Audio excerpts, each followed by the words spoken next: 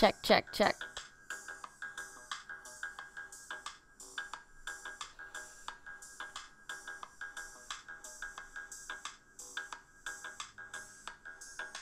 Check, check, check.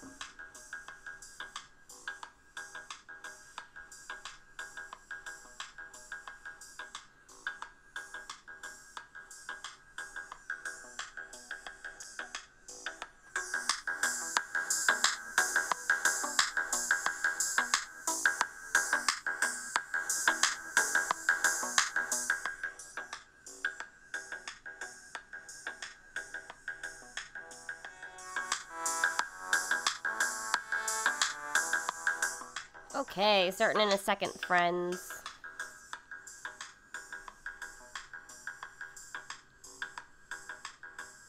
Hello. How are we doing? Oh, I've lowered it way too much. Hi, friends. Hi. Welcome back to Attack the Pantry. I'm Jenn de Vega. This is a stream, a deep dive into ingredients, cooking techniques, and recipes to help you cook for yourself during quarantine and the rest of your adult life. I hope, I wish, I hope. How are you doing? Hi, Martin.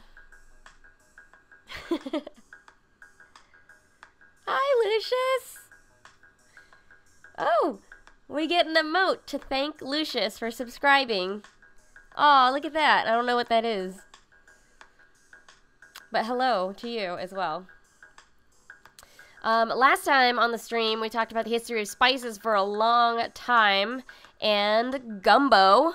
Fascinating stuff. If you want to watch all the past clips here on my channel, you click on videos, or you can visit youtube.com/JENNDLV at another time to catch up on the streams. Make sure to subscribe there. Hopefully I'll be back streaming on Sunday about zines. I've had to take the last couple Sundays off for personal reasons, but hopefully this Sunday I'll be free. Hooray. I've been having a lot of fun on Twitch Sings. Thanks to Lucius for introducing me to the world of online duet karaoke. You can see some of the archive here on the Twitch channel under my uploads. It's been really cool. What else has been happening? Lots of really good links below the video if you'd like to support the stream and help me keep it going. I have tons and tons of cooking related projects and videos and things. You can click around there another time. Patreon. So what's been going on there? I'm making lots and lots of stuff. This on Monday, I had a skate video, number 27, where I start wearing a helmet.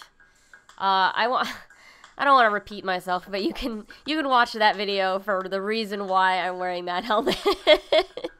I mean, I don't think you could see it, but I have fallen a couple times. Anyway, new episode of Float City. Fun City's mini-series is called Float City, and it's coming out this Friday. I believe we're going to be on episode 3. And after our first mission, we are basically doing housekeeping and reporting back to Algar, who is the guy that hired us to go out in the first place. It's been really fun. I'm playing a little lizard person named Mercus. And I hope you enjoy that. Hi, Gio. How's it going? Glad to see you again. This week on Patreon, patreon.com/randwich is the username down here. I posted about smashed potatoes, a little memory of working in restaurants, comfort food questions that I use to determine menus with my catering clients, and a recipe for mung bean paste while I was discovering a Vietnamese dish called banh bao. Culinary Word of the Day podcast, episode number 8 is coming out tomorrow. And really fun news, I'm working on video versions that are accessible and have the transcripts in the videos with my friend Chris Depew. And we're going to be uploading those to YouTube this week, which is really, really cool. We do an audio version of the podcast on YouTube for Fun City, and I thought that it would be a good idea for me to do that for Culinary Word of the Day as well, so that more people can read it and access it, you know, if you're of the not hearing community. So really cool development in that regard. We have a Twitter account, Culinary WOTD, and we always need help with coming up with new words to cover. I'm good. I'm pretty much recorded up to episode 10, but after that, I would love more suggestions for words you want to learn about. What else is happening? Let's check out what people have been cooking this week. Oh, we've got Jeff's, sorry, apologies for the gross corners of Jeff's legs, but this is Jeff's shrimp burrito. What else did people cook this week? JV sent me this fried egg breakfast. Like, gorgeous light on this. Like, nice egg. Got some sausage and some bell pepper. I hate them, but they still look great. Yeah, nice breakfast, JV. Lucius went to the market again today. Nice haul. Look at that tiny pie. I think that tiny pie is probably my favorite thing in this. So, cremini mushrooms. Is it a peach raspberry pie? Adorable. Okra. Some oyster mushroom. This is a good haul. And a fish. Trout, right? Nice. Nice haul.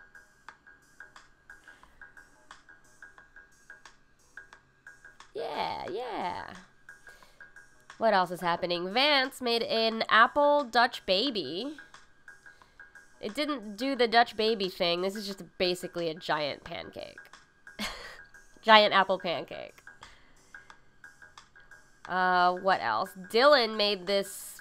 It's not big in real life like this, but it's a breakfast sandwich with bacon, egg, and cheese. Very, very cool. That bacon looks delicious. Yes. What else is happening? Vance was also grilling some grilled fish with cilantro, lemon, some garlic scapes, and corn. Beautiful. Beautiful. Peter sent this one in. This is egg-flavored potato chips. I believe these are Korean. Yeah, potato snack. Fried egg taste potato chips. Curious about this. Has anyone ever had these egg-flavored chips? I have not.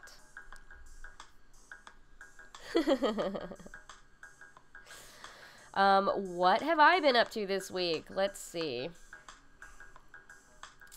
Lots of things. I learned how to make boba, which was a little difficult at first because if you don't boil the water when you're mixing the dough, the tapioca starch turns into this like not quite liquid, not quite solid solution. Like, you know, if you mix cornstarch with water, it's like this weird like gloopy situation. So the water wasn't hot enough to activate the starch. So if you're gonna make tapioca from scratch, you should boil the water and then mix in tapioca starch, and then it will look like this after cooking for about 30 minutes. But wow, making your own boba is like very labor intensive. I think for about like 3 hours of work, I ended up with like a pint, which is 2 cups of boba, or maybe 4 servings of bubble tea drinks. Crazy. I learned something though. This is a different version of tortang talong, which is a Filipino eggplant omelet. So normally you would take a Japanese eggplant, which is long and skinny, and you'd broil that, peel it, dip it in some egg and fish sauce, and then fry that on both sides. So that's like an eggplant omelet with the top still attached. The Brooklyn Grange last weekend, which is a local garden here, or a local rooftop farm, they were selling baby fairy eggplants at their farm stand, and so I got like a pint of them, broiled all of those, and then started experimenting with different ways I could plate the eggplant omelet. And so this is like a flower shape of the baby eggplants with the rest of the excess egg like poured around it like a skirt. So this is like a eggplant omelet flower thing. I don't know. I really like it because you can pick off the eggplants and eat them, and then eat the rest of the omelet, you know, with a fork. But I thought it was a fun, like, I don't know, fun exploration of this dish. Has anyone ever had eggplant omelet? This was my lunch today. This is andouille sausage ramen. So, like, we talked about gumbo so much last week that I wanted to get some andouille sausage, which is a spicy, smoky, like, southern sausage in the U.S.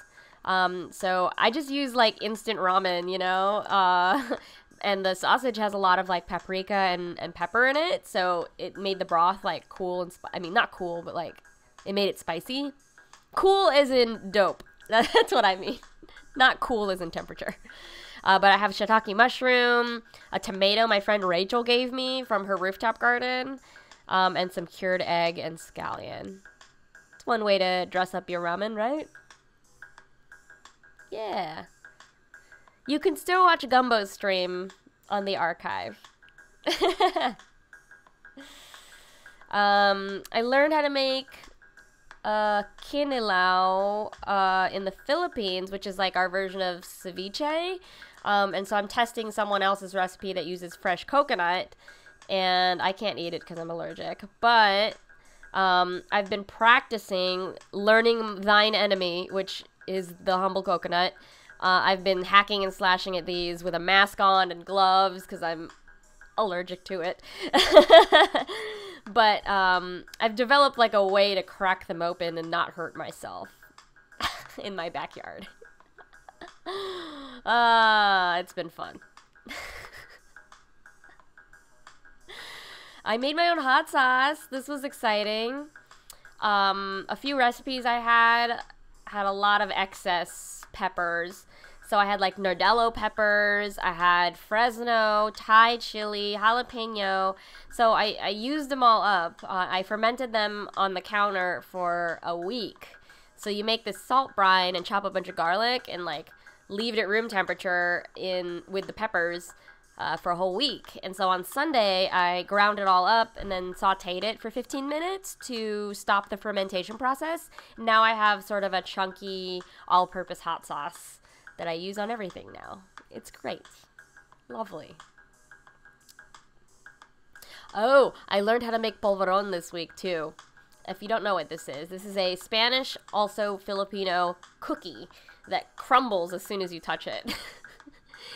This particular recipe is oat flour, all-purpose flour, black sesame, butter. And so that's kind of where it gets that shortbready, crumbly texture, is from the butter and flour and sugar. But this has brought me back to my childhood. I used to go to a bakery in Hercules, California. I don't remember the name of the bakery. I remember where it is. As soon as I exit, I know where it is. If you've ever been to Hercules, California, there's a Filipino bakery, and I forget what its name is. But I used to buy, 5 for $1 polvoron. And it's like this, it's so powdery and dry that when you put it in your mouth, at first you want to cough. But then if your saliva mixes with it, it's like you have been chewing a cookie. It's awesome. It's so good. Yeah, we have a ceviche. Kinilaw. Yeah. Yeah, these coconuts were pretty tricky to open. After opening 4 of them, I feel pretty comfortable doing it now. Also, I would like a machete for Christmas. That would be so dope. I don't really want to make a habit of opening coconuts. But I would love to just own a machete. What else did I do this week? Oh, so this is relevant to what we're talking about later. This is Celtuce salad. So Celtuce is a vegetable that we will be talking about, but I made a salad out of it with cilantro, black sesame, sesame oil, and some dill. It was delicious and refreshing. It's a good summer dish. If you're not familiar with this vegetable, we will talk about it soon. We will talk about it soon. Okay. How are we doing, friends? Yeah, like a food-specific machete. Hi, Hufflepunks. How are you? I mean, I don't know what I would use the machete for if it wasn't for food. For the oncoming zombie apocalypse. Yeah, you did come in at a weird time. I love it. It's cool. Oh yeah, so obviously I've had a few changes myself. I spent last weekend bleaching my hair and dyeing it. I did it myself. I haven't dyed my hair in like over a decade, I think. The last time I did it was, I think, when I first moved here. So maybe like 2007, 14 years ago. Yeah. Yeah, not much bamboo to cut here in the city or sugarcane, but totally bushwhacking. If things get wild in New York, it'd be dope to just have a machete. A lot of friends in California are evacuating their homes because of the fire, and my friend Eric Rude shared the government's like go bag recommendations, and so I mean, I've always had like some emergency supplies, but every week I'm gonna start like putting something in the go bag. So like batteries, and maybe machete will be on my eventually list. Oh, your grandpa had a machete, huh? Dang. That sounds cool. I want to one day have a backyard that is wild enough for me to warrant the use of a machete. All right. Well, friends, let's get started. So last week, I went through the very, very long history of spices. And to recap, there are some fundamental differences between spices and herbs. You'll tend to store them together, like in dry storage in the pantry. But spices are more on the seed and parts of the plant, like hardier parts of the plant end of the spectrum. And herbs are the soft, stemmy leaf part of a plant. So spices can include rhizomes or roots like turmeric and ginger. Yeah. So they tend to have strong flavors. They're used in small quantities. They tend to add only very few calories to food. But some spices, especially those made from seeds, they contain high portions of fat, protein, and carbohydrate by weight. That means in bulk, but little at a time. They're not really adding much except for aroma and flavor for you and for your enjoyment of the dish. Yeah. What, you grew up with machetes in the house? Damn. Hardcore. I love this. I love this machete talk. So most herbs and spices have substantial antioxidant activity. One study found that cumin and fresh ginger have the highest antioxidant activity. So that's why you will see cumin and fresh ginger and sometimes turmeric in health food drinks. There needs to be more research about this, but it's definitely very, very trendy to use those things in health drinks. And let me see here. I actually have some Pilot kombucha, celery juniper. This is what I'm drinking today. This has tea, sugar, juniper, celery seed, which is I'm about to talk about too, and some organic lemon peel. All right. Last time we talked about, you know, spices at large and sort of where they come from, but right now I'm going to talk about specific spices. So I did mention this already, but for those of you who missed it last time, saffron is one of the most expensive spices in the world, and it's due to its cultivation process. And, yeah, it's just a very labor-intensive spice. It's so laborious. There are only 3 little red stigma, the little, like, threads of saffron. There's only 3 per crocus flower. These grow on crocus flowers. Like that little hairy, like, red thing that comes out of a flower, that's the stigma. And every crocus flower only has 3 of them. And so it takes about 4,000 stigma to produce 1 ounce of saffron. So if you look at a store and you're trying to buy saffron by the pound, it's going to be hundreds and hundreds of dollars. And so it's only sold in grams. Kind of like drugs, right? That's crazy. Yeah, you're right. Shot of turmeric is intense. It can be a little chalky if you have too much. I had a friend who was trying to eat a spoonful every day and convinced me to try it one time. And it's so dry. It's so dry and chalky. It's better to drink turmeric. It's way better to drink and eat it on, like, cooked food than eating spoonfuls of it. Because I coughed yellow powder everywhere. Everywhere.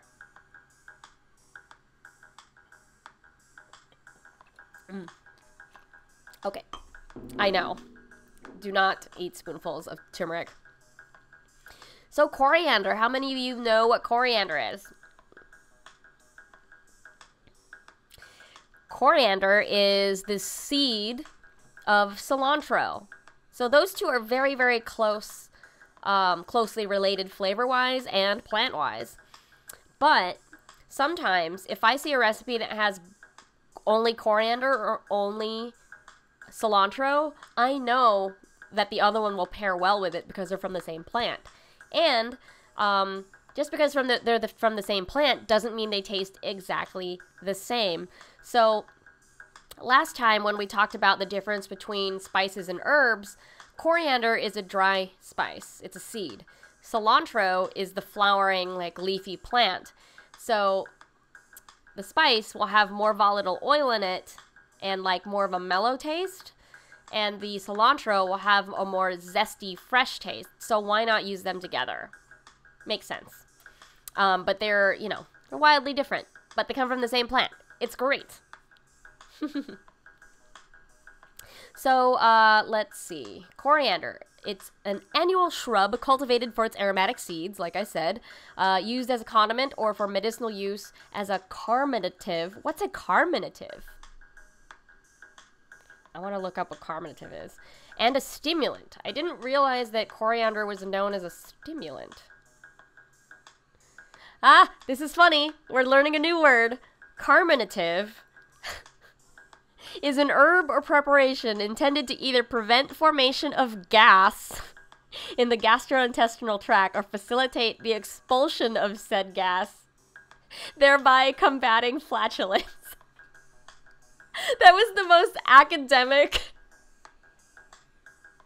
That was the most academic explanation of a anti-gas medicine. I didn't realize coriander was a carminative. That's really funny because coriander and cumin are two of the spices that you would have in tacos, right? Or in a lot of like Latin American food. And there's this stereotype that beans make you toot. But if cilantro is there, it's an anti-gas thing, wouldn't it balance it out? I mean, maybe you aren't having as much coriander to completely X out the however many beans. But that's really funny that they molecularly work together that way. That's a new word for us. Carminative. C-A-R-M-I-N-A-T-I-V-E. An herb or preparation that prevents gas.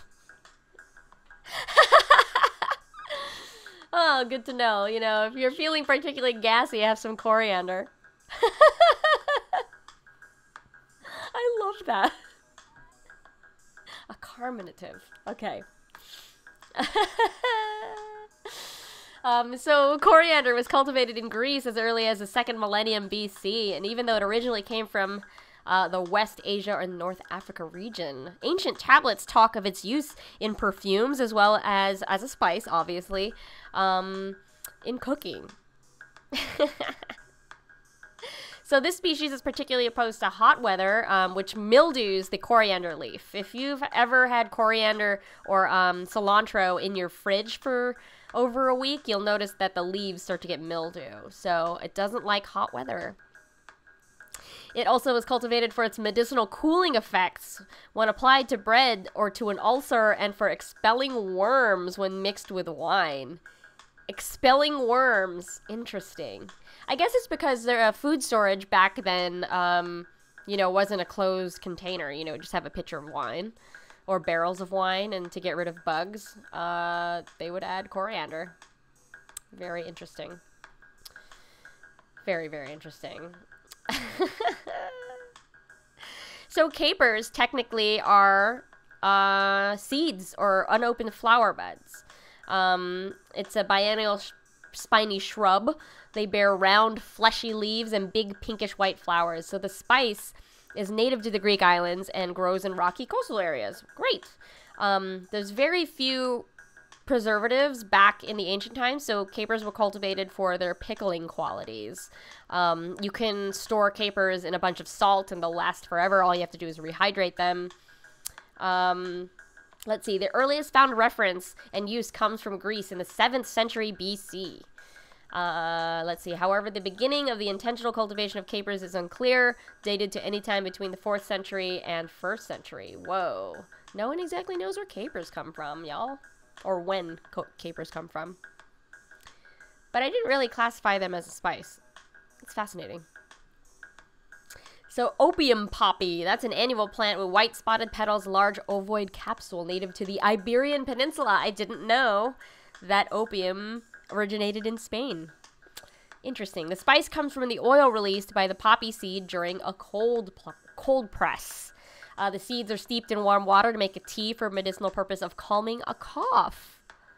Didn't know that. Huh. Celery, also a spice. It's native to the Mediterranean region, grows close to the sea or in moist places. It's harvested for its vegetative body. That's the vegetable that we know as celery. And the seeds are used for flavorings and medicinal use as a cure for kidney stones. My goodness. Oh, your dad dislikes capers. He calls them rabbit poo. Aw. Too salty for him, maybe.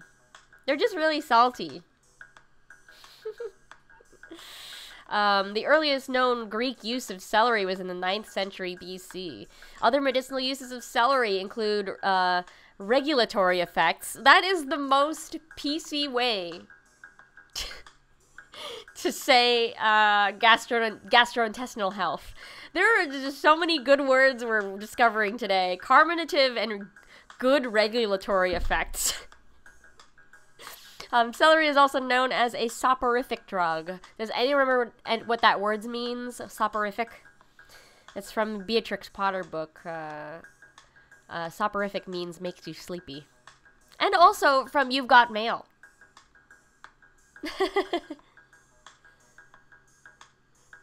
I think, right? Soporific? I don't remember. No, it's not from You've Got Mail. It's from Wit. It's a play. Apparently celery is supposed to make you sleepy, but unproven. I think that's just an ancient folk remedy. I think celery contains so little material that your body thinks it's tired from digesting it. That's my theory. I remember in high school science they told us that celery has negative calories because it just takes so much work to digest. It's very fibrous. Yeah. Celery is -3 calories. That's perhaps why it made people sleepy. Because it has no real nutritional value. It's just water and fiber. It's really funny. Okay, getting into more spices that we mentioned last week. Somebody mentioned caraway seed. Excuse me. So, caraway seed. This plant is similar in appearance to other members of the carrot family. It has finely divided feathery leaves with thread-like divisions. The etymology of caraway is complex and poorly understood, just like a lot of these spices. Oh my god. Caraway has been called by many different names in different regions, derived from the Latin cuminum, which means cumin. Caraway looks like cumin, but is absolutely nothing like it. The Greek karon, K-A-R-O-N, also means cumin. It was adapted into Latin as carum, which now means caraway. So it used to be cuminum because it looks like cumin, but it is its own thing now called carum. Yes. But other times, people mistake it for a fennel seed. Like cumin, fennel, and caraway all kind of look the same, but aromatically are very, very different. The English use of the term caraway dates back to 1440, which is pretty late considering all the other spices we've spoken about so far have been 2nd century, 7th century. Like, seems like caraway came out a little later. Oh, wait, here. We have Greek mention, but no time period associated with it. So caraway was mentioned by Greek Dioscorides as an herb and a tonic. Later mentioned in the Roman apicus as an ingredient in recipes. In the Arab world, it was known as karawiyya and cultivated in Morocco. Very nice. I did not know that there was a caraway fruit. Did you know there was a caraway fruit? I didn't realize that there was, there's images here. This is what caraway looks like. It's better to eat nothing than eat celery. Haha. I mean, some people enjoy the flavor of celery. I like celery soda. And celery juice when it's mixed with cocktails. Ooh, no raisins for me, thank you. Anyway, continuing with caraway. I didn't know there was a caraway fruit. Has anyone ever had a caraway fruit? Apparently it is has a pungent anise-like flavor, like a fennel. Caraway is used in desserts, liquors, casseroles, and other foods. Its leaves can be added to salads, stews, and soups. I've never seen fresh caraway again. Wow. I wonder if it's just a European thing. Finland. Okay, this explains it. Finland supplies about 28% of the world's caraway production with 1,500 farms. High output occurring possibly from its favorable climate and latitudes, which ensures long summer hours of sunlight. Oh, that makes sense. Yeah, wow. I guess caraway is very popular in Finland. I have never heard of caraway vegetable. Caraway vegetable. Googling it now. It doesn't show it. So weird. Oh, it looks like a, it looks like a parsnip, basically. Interesting. Interesting. Moving on to star anise. This is one that I have in my pantry. I use a lot. Look at how pretty it is. Isn't it pretty? Illicium verum, or verum, sorry. Illicium verum. It's a medium-sized evergreen tree native to northeast Vietnam and southwest China. It's also called anise seed, Chinese star anise, or badian. Wow. Interesting. Star anise oil is highly fragrant and used in cooking, perfumery, soaps, toothpaste, mouthwashes, and skin creams. Anything that is anise flavored is probably star anise or fennel. Depends. 90% of the world's star anise crop is used for extraction of shikimic acid, a chemical intermediate used in the synthesis of oseltamivir. This is really crazy. 90% of the world's star anise crop is not used for culinary. It is to make Tamiflu. Do you know what Tamiflu is? Tamiflu is a new commercial drug to treat the flu. It's a prescription drug. 90% of the world's star anise crop goes to making flu medicine. That's insane. 10% is what we use culinarily. What a crazy fact. I think that's really crazy. Wow. So the Latin name Illicium comes from illicio, meaning entice. The name Badian appears to derive from French Badian, and it means 8 horns, even though it doesn't look like it has 8. 1, 2, 3, 4, 5. Oh my gosh, it has 8. I didn't realize. I can't count, obviously. Yes, it is excellent for mulled wine, but a little goes a long way. What spice do they call rocket in Australia? What do you mean rocket? I've only ever heard of arugula being called rocket. And some people conflate that with wasabi. But I don't know if there's another one called rocket. Oh yeah, it is arugula. Okay. I was wondering.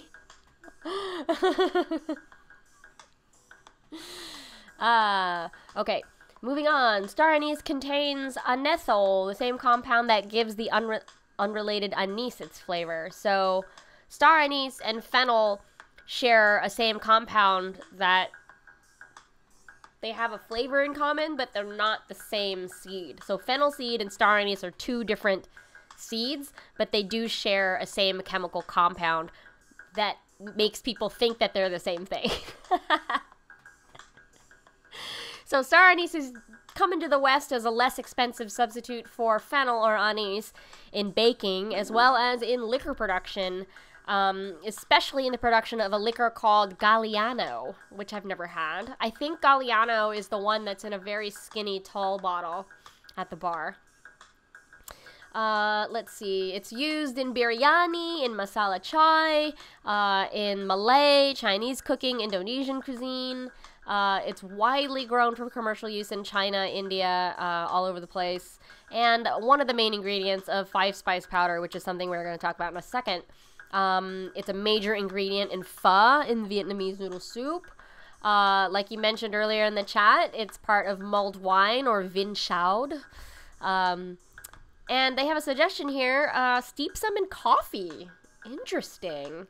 So the pods can be used in this manner multiple times by the potful or a cup. So you only need 1 little star for a pot of coffee. Interesting. Oh yeah, you could steep it like tea. Interesting, interesting, interesting. So, there are a few varieties that are poisonous and that you should not use. So Japanese star anise. It's a similar tree, but is highly toxic and inedible. Do not harvest it on your own in Japan. It's a different variety. Instead, there it is burned as incense.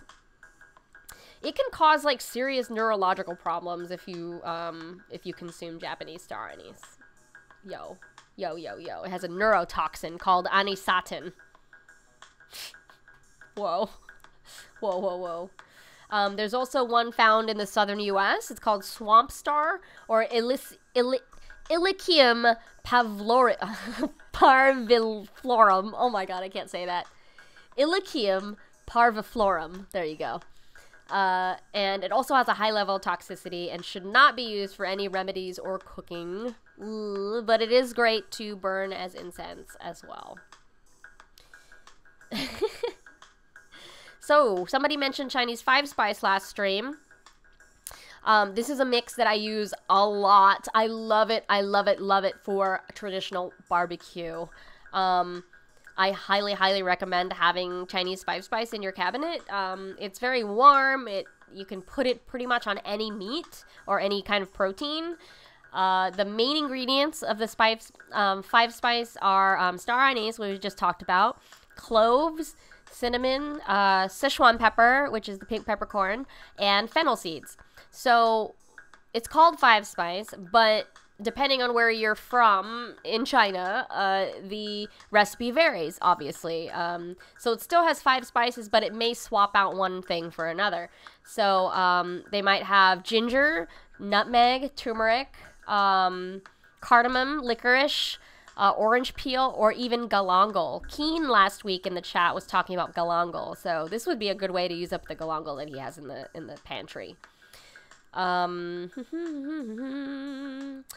5-spice is great with fatty meats, especially pork and duck. Yes, it's a spice rub. You can add it to breading for frying foods. You can use it in soup. You can broil chicken with it. Yeah, I love it. My favorite recipe that I've used it on has been ribs, like slow cooked ribs. Hell yeah. In Hawaii, some restaurants even place a shaker of 5-spice on the table, just like as a, thing to have. It's pretty awesome. Excuse me. And if you have 5-spice, you can make a finishing salt out of it by mixing maybe 1 tablespoon to 2 tablespoons. So 1 tablespoon of 5-spice to 2 tablespoons kosher salt. Heat that up in a dry pan for like a minute until you hear it, until you smell it. Synesthesia, until you hear it smelling. Until you smell it, until it becomes fragrant, because heating up spices brings out their volatile oils. And when they bring out the volatile oils, it can better adhere to salt or meats or whatever. So toast your spices before you use them or before you grind them. That is all about very specific spices, my friends. Yeah. Let me see. Do I have any others here? So that was star anise. This is what saffron looks like. Let's see if we can zoom in here. Because every crocus plant has only 3 of these little threads. And this is a whole spoonful. This is like $10. $10, $15 easily. Insane. Can you imagine how long it took to just pick off all of those and then dry them? Insane. Let's see. At the top here we have turmeric. On the right we have paprika. And on the left, I'm not so sure. I didn't take that photo. Those are spices, friends. If you have any more spices that you want to talk about next week, I will happily find more information for you. But for now, let's put an egg on me. What kind of egg should we put? I got poached egg, fried egg, omelet, hard-boiled egg. While I get ready for the next little part. Celtuce. Celtuce is the next thing we're going to talk about. What kind of egg should I put on the screen? Poached. You got it. Poached egg. There it is. Alright, I'm going to take a quick drink of this kombucha. You hate a hard-boiled egg. Well, it hates you too.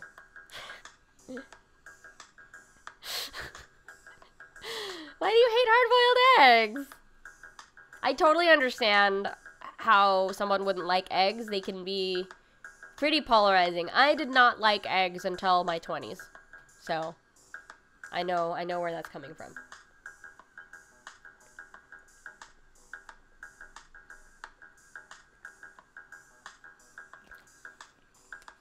Okay. I also have a strawberry snack here for myself. I want this one, actually. You like a soft or medium boil? Word.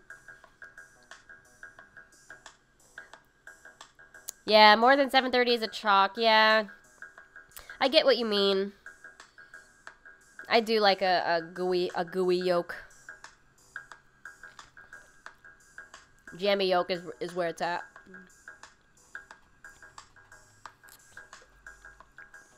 Is anyone else snacking on stuff right now in the chat?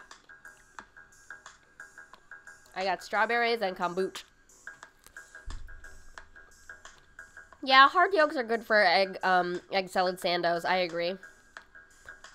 But I recently, I had like a Japanese egg sandwich, which uses really, really fluffy milk bread and more of a wet egg mixture with Kewpie mayo, like a little bit of sugar. It's pretty good. Hey, Tris, haven't seen you in a minute. Bounty bar, darkened iced coffee with creamy oat.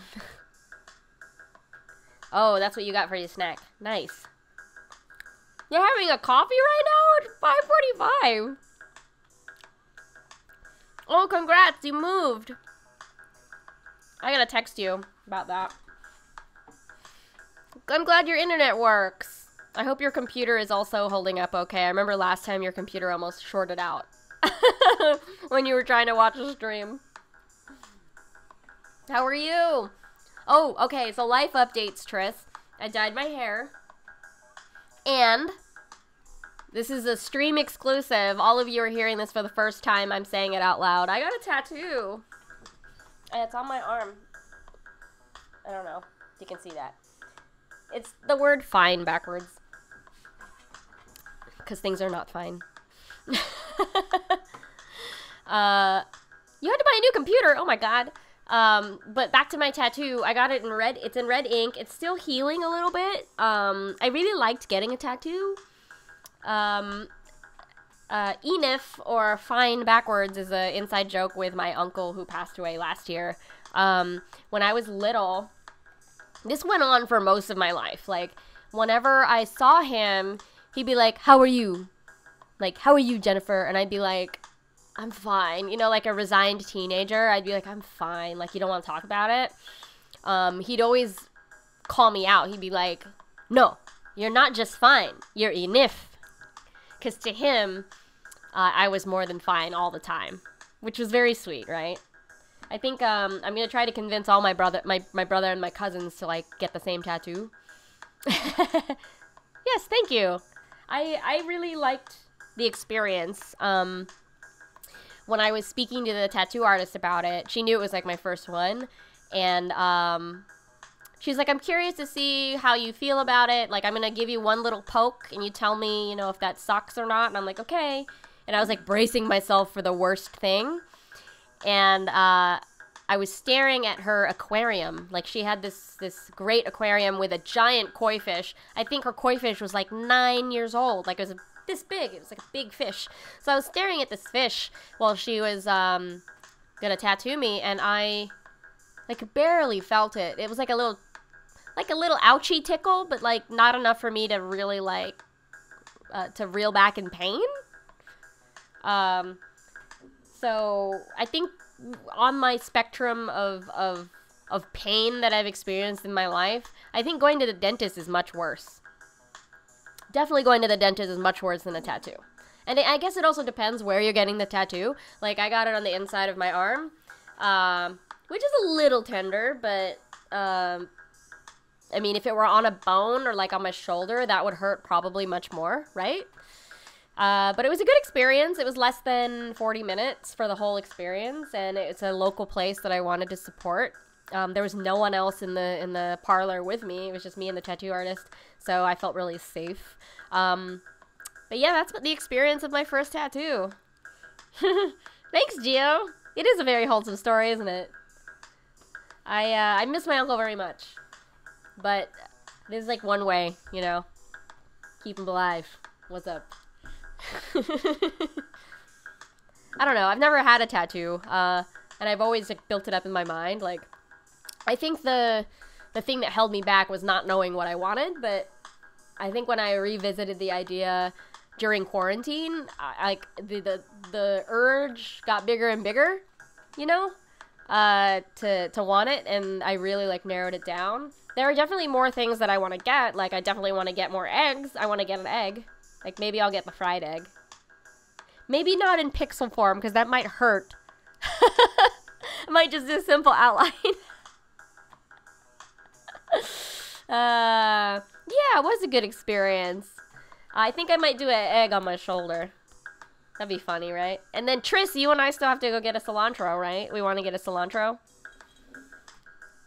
Especially since we talked about cilantro for so long earlier.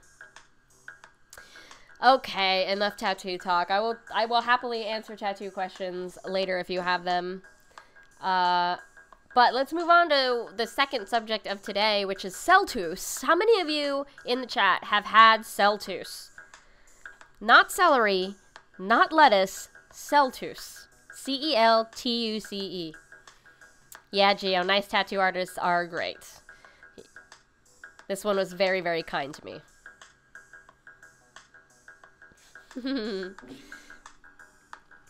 Okay, who has and who hasn't had Celtuce?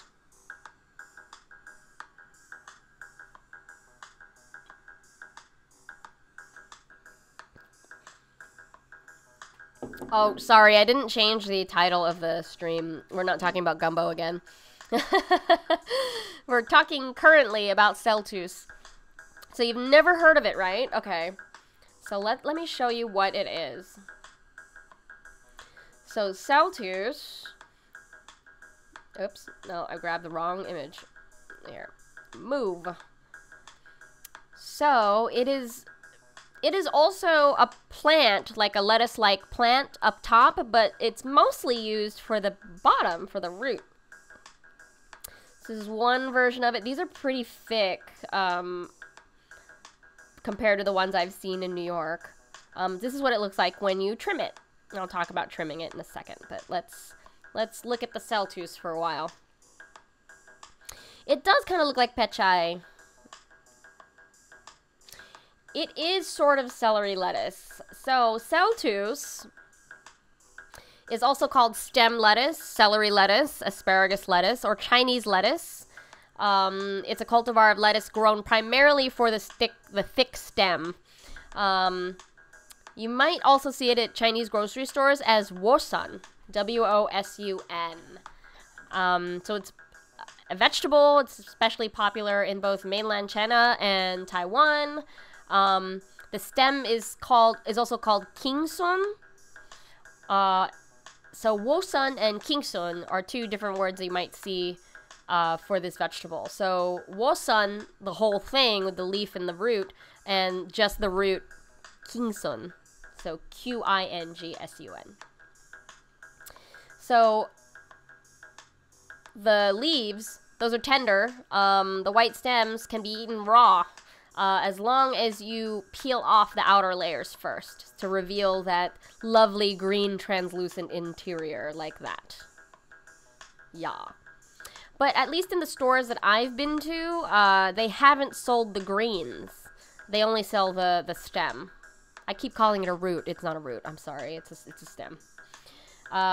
So it can be pickled, it can be grilled, it can be roasted, it can be stir-fried. The flavor, raw, is mild but nutty. It has a slightly smoky aftertaste, even though it is not cooked. Whoa. It's thought to have originated in the Mediterranean region and then brought to China during the Tang Dynasty, about 600 to 900 AD. Interesting. Who's Mr. Big? Who's calling me sis? Hello. Who is that?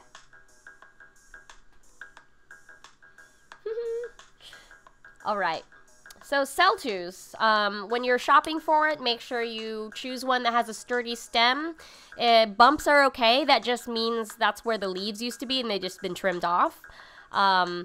They should have slightly green tops. It's okay if they look fresh. Don't buy the stem or leaves if they're limp or squishy. Avoid any Celtuce that is yellowing or has dark spots on the stems or leaves. So how do you store it when you get it home? You cut off the tops and keep them separate from the stems.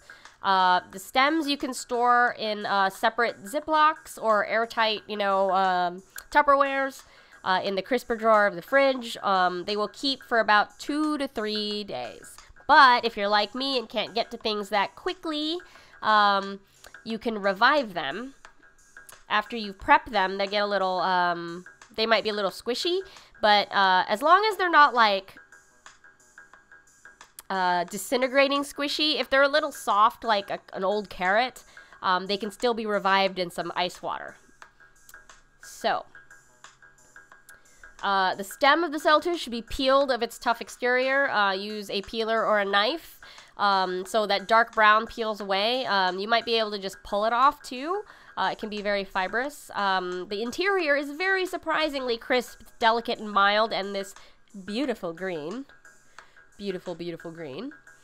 It kind of has like a little bit of a jicama texture, if you've ever had that, or water chestnut crispness, but it doesn't taste like those things. So I ate one raw yesterday. Let me go back to that photo. I think it was here. Here we go. This was my Celtuce salad. So I peeled the whole root, cut it into like 4 sections, like 4 batons, and then slice those into planks, and then julienne the planks. And so it's like, I've got like a noodly situation here. You can take it to a spiralizer, you can use a grater, you can use the peeler to make ribbons. You can also slice it into coins or any other shapes that you can think of, but it's, it's just like it's like a carrot. So, you can use your imagination. So this preparation is tossed with sesame oil, black sesame seeds, dill, and cilantro. So this was a very easy, quick side dish for me to do. Highly recommend using Celtuce if you see it in the store. It's not very expensive. It's great. So it's a little nutty. So it pairs well with Chinese flavors, so like 5-spice, obviously. It plays well with Mediterranean flavors as well. It pairs well with walnuts, lemon, and olive oil. It has a crunch like radish, cucumber, or carrot. And those are the kinds of the places that you can use it as well. So like in a slaw or on toast, like, if you had buttered radish on toast, you could have buttered toast with like Celtuce. Or like a crudité plate with Celtuce. Look really cool. Would look really cool. Let's see. According to Women's Health, Celtuce is low in calories, but it's packed with vitamins and minerals, including iron, calcium, magnesium, phosphorus, potassium, vitamin C, and B. Whoa. It's an excellent source of manganese, which is important for metabolism, calcium absorption, and regulating blood sugars. Just 1 cup of Celtuce provides 30% of the daily value. Yo, that's cool. If you're cooking it, try it in a stir fry or stew. What else? Anywhere where you use carrot, kohlrabi, radish, cucumber. It also pairs well, like I said, walnuts earlier, lemon, dairy, tomatoes, vinaigrettes, eggs, and fish. If you're thinking of like improvisation with this dish, think about like cool, refreshing. It's definitely a very summer, cold preparation kind of vegetable. It likes to be shaved with a mandolin, into a slaw, or tossed with oil-based dressings. Dash of something sweet, like a pinch of sugar in there. Wow. It kind of smells sometimes like sunflower seeds, if you can imagine. What else? In the Omnivore's cookbook, I can share this link here. Omnivore's cookbook. There is a Celtuce stir fry with eggs. I'm gonna share this link here. Always need things to pair with infinite number of melons your CSA gives you. Yeah, an unripe melon can actually act like Celtuce. So here's a recipe for Celtuce stir fry with eggs. This recipe is really cute. It has diamond-shaped Celtuce. I've never actually seen anyone slice vegetables that way. It's pretty cool. Try that out. All right. That is all I have about Celtuce, my friends. Anyone have any questions? Do we have questions? Cooking question, general cooking questions, ones that I can answer quickly. I'm gonna eat this strawberry.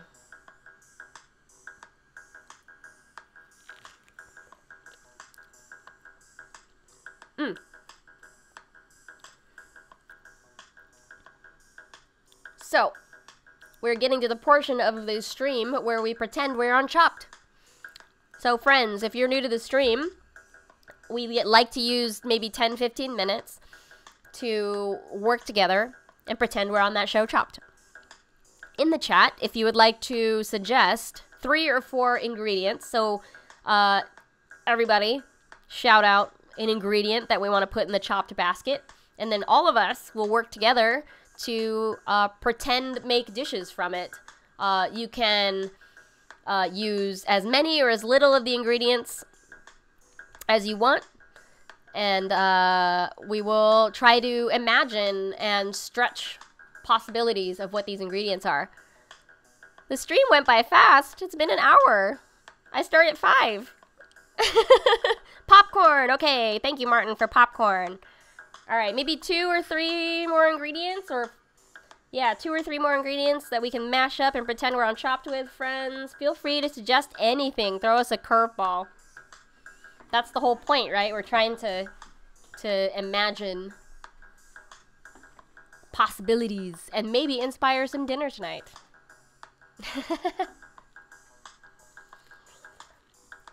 Habaneros. Okay. Popcorn, habaneros. Well, maybe if someone else suggests something else, we might knock out mint jelly. I want to give someone an opportunity. Okay. Popcorn and habaneros. Mint jelly, unless someone else has another suggestion. I want to include more people.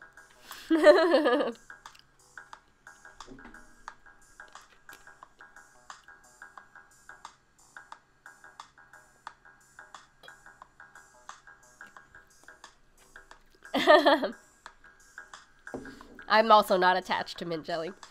I'd like to give someone else a chance to suggest something. If anyone else has another suggestion? Whole grain cereal. Okay, this is interesting. Okay, we've got popcorn, habaneros, whole grain cereal. This is fascinating. So, popcorn obviously can be popped. But I've also heard of people grinding popcorn into flour, corn flour or grits. Habaneros, they're very spicy peppers. They can be grilled. They can be pickled to take away some of that heat. They can be sauteed. They can be made into a hot sauce. Whole grain cereal can be ground up. We can do granola. You can rehydrate it actually to make like a bread slurry, not necessarily bread yet, but some kind of bread slurry to add some heft to something. But okay, so let's see so far what we've got: popcorn, habaneros, whole grain cereal. The very easy thing to say is habanero flavored popcorn. So we dehydrate the habaneros, pulverize it into a powder, sift it over the popcorn with some butter. Great. Whole grain cereal. We could do spicy, savory cereal. Oh my god, that sounds crazy, but also something I would try. We could do fried chicken. Or chicken tenders, you know, spicy chicken tenders. We do, the cereal crust on the outside of some chicken, and then do a habanero buffalo sauce. So we make a hot sauce out of the habanero, add a little butter, and then dip the finished fried chicken tenders in it. That'd be yum. So popcorn you can grind into grits, essentially, and we can make traditional grits, habanero spicy grits with like whole grain cereal crumble on top. We could do grit cakes. Could do cornbread. It'll be a really rustic, like, chunky cornbread, but it's still cornbread, right? What else? Does anyone else have any ideas on how we can combine popcorn, habaneros, and whole grain cereal? We could make meatballs. We could do ground beef with the whole grain cereal mixed in. That is very reminiscent of a meatball called kibe, which has whole grains in it.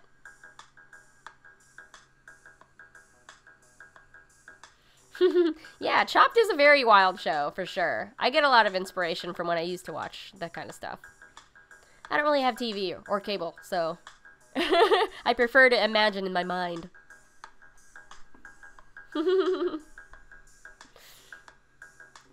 Anyone else have some ideas on how we can combine popcorn, habanero, and whole grain cereal?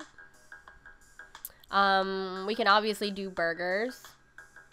Could do... I want to think of something sweet we can make. What do you think habanero ice cream would be like? Be scary? No, you know what? We could do margaritas. We could do habanero margaritas. Side of popcorn. Not incorporated into a dish, though. You could do... whole grain cereal. We could do candied habanero as an ice cream topping. Do a simple sugar syrup and like cook the habaneros down in it and then dry. Yeah, granola-like snack. Habanero, whole grain cereal, popcorn. Ooh, we could do like popcorn balls, like Rice Krispie balls, but they're like spicy. Yeah, habanero margarita with popcorn salt rim. Hell yeah, Tris. There you go. You know what? I'm gonna try to like remember these so that we can make them someday. That'd be funny, right? If we made them.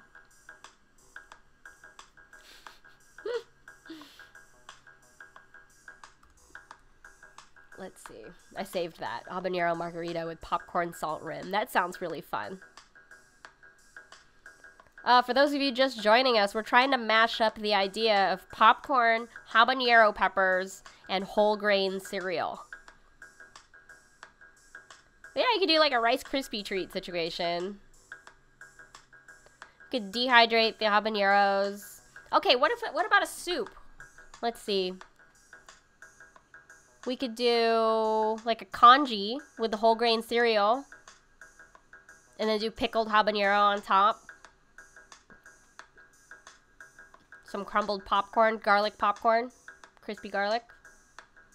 Okay, yeah.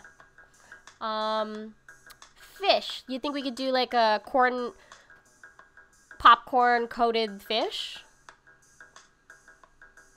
We could do habanero oil. We could do... I'm trying to think of all the condiments you could make. Habanero salsa, obviously. Guac.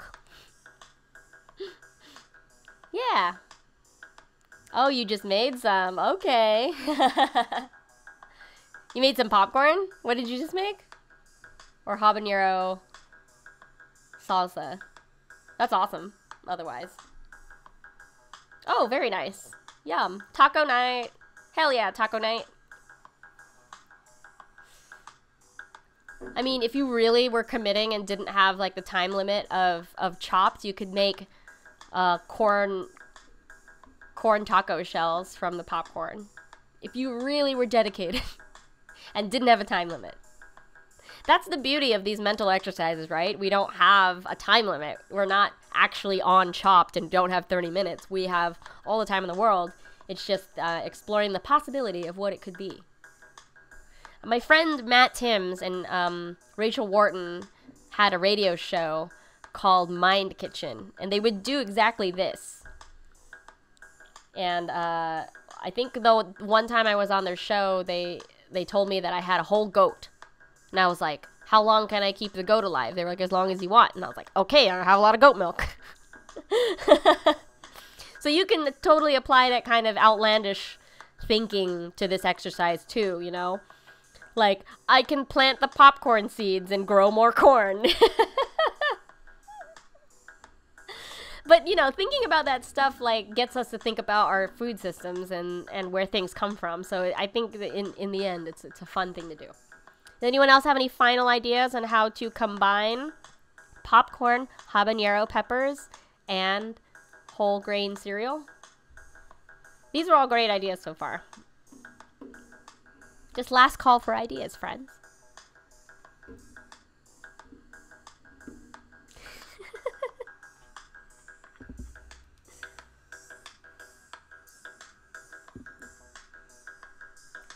Well, then we will wrap up this section of the stream.